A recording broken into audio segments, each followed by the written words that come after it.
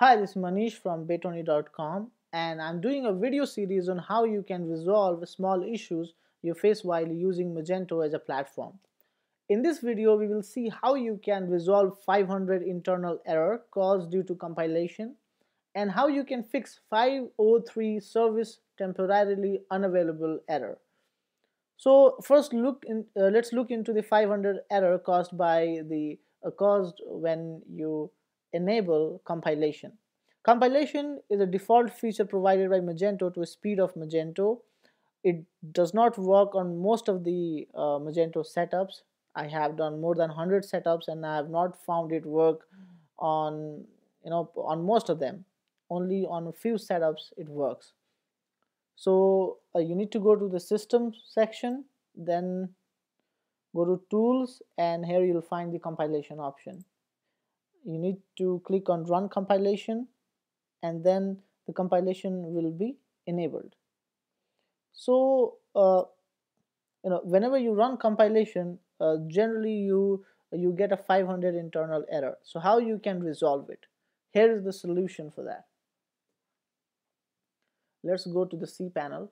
Okay, you can obviously change these files from the FTP as well, but I'm using cpanel here. And let's go to the Magento root. In my case, it's inside the public underscore HTML folder.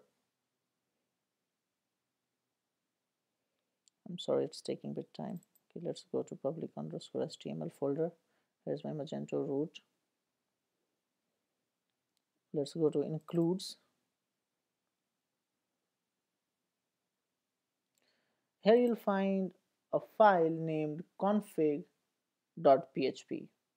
Let's edit this file. Click on edit.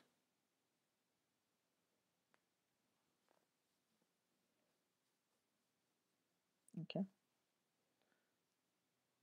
So in this particular file,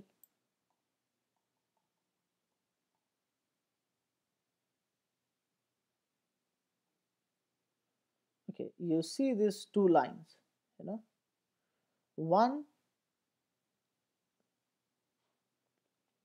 this one states the source and another one with the,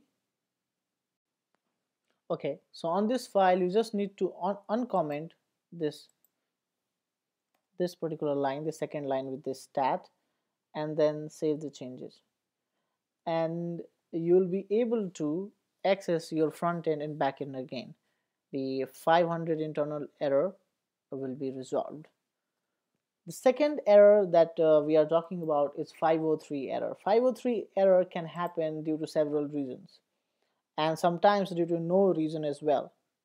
Generally, it happens when you try to install a Magento extension using Magento Connect, and in this case, in case of 503 error, or service unavailability error, you just go to the Magento root. Okay, let's go to the Magento root.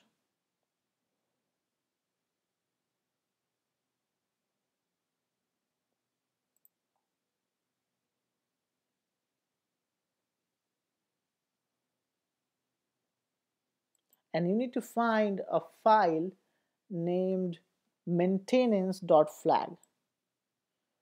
Generally, it does not exist in the root in case you're not getting that particular error. But in case you're getting the 503 error, you'll find that file, maintenance.flag. So you just need to delete that file and your setup will start working. That's all for this video. Thank you very much.